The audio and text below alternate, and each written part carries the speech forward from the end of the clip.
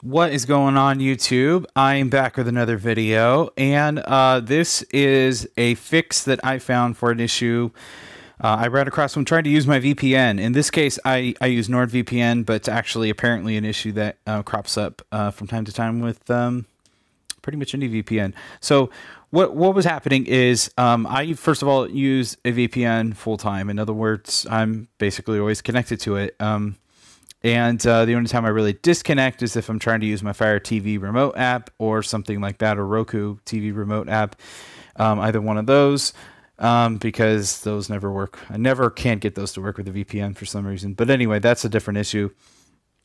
Otherwise, I'm virtually always connected to a VPN. So the problem I ran across, though, is with my carrier, T-Mobile, and I think this really came up when I switched phones. I recently bought an LG phone. I had been using a Pixel. And what basically was happening is whenever I was connected to mobile data, then I wouldn't have any internet connectivity with my VPN. So I disconnect from my Wi-Fi, I connect to mobile data, VPN's turned on, and it doesn't do anything. And I found out what the issue is that pretty much all VPN providers, Nord included, use IPv4, the older protocol for whatever reason, and almost all mobile data carriers, at least here in the United States, use IPv6. So that apparently was causing a breakdown in the connection, which I'll show you in just a minute. So right now I'm connected to LTE. I have my VPN turned on, and basically this is what would happen every time I would disconnect from my Wi-Fi. So the solution I found, first let me turn Nord off here. But the solution that I ended up finding had to do with the APN settings.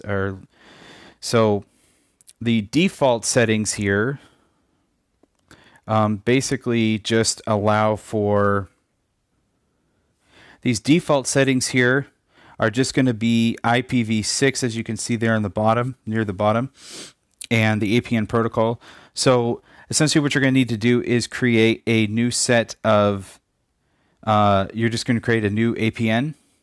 Now you can use the same settings. You can also alter the settings somewhat, for instance, to bypass throttling on hotspots, which I talked about in another video, so I'm not going to talk about it here. But the basic idea is you need to create a new APN. And you need to set the APN protocol to IPv4, not IPv6. And that will eliminate the issue. Let me just show you. So I just switched over to my IPv4 APN settings, and I'm going to let that reconnect. There we go. There's the LTE connection.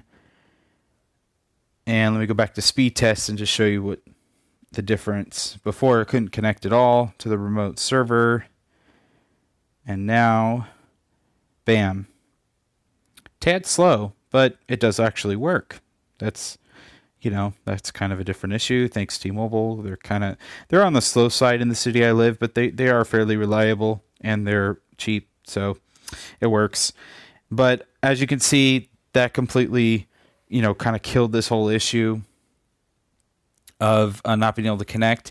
So I hope that helps. I'm going to do a little more experimentation. Nord, I'm going to continue to kind of play around with this thing because actually I noticed that Nord, they have a new thing in their app called Nord Linux, or Lynx, however you say that. Anyway, it does seem to sometimes bypass this issue. So I'm kind of thinking Nord Linux is using, or Linux is, however you say that. Anyway, it's Linux actually. It's the animal, not the operating system. Anyway, this here is their new, where is it? Their new protocol. This one here. And I'm going to continue to play around with this. So there may be another video about this because it kind of seemed to be bypassing the issue. So I'm kind of thinking maybe that new version, that new protocol for Nord might be using IPv6, but I'm not entirely sure. So stay tuned for another video on that. In the meantime, you can switch your APN settings to IPv4, and that does completely fix this issue of not being able to connect to a VPN when on a mobile data. Hope the video helps, and I will catch you all on the next video. Peace out.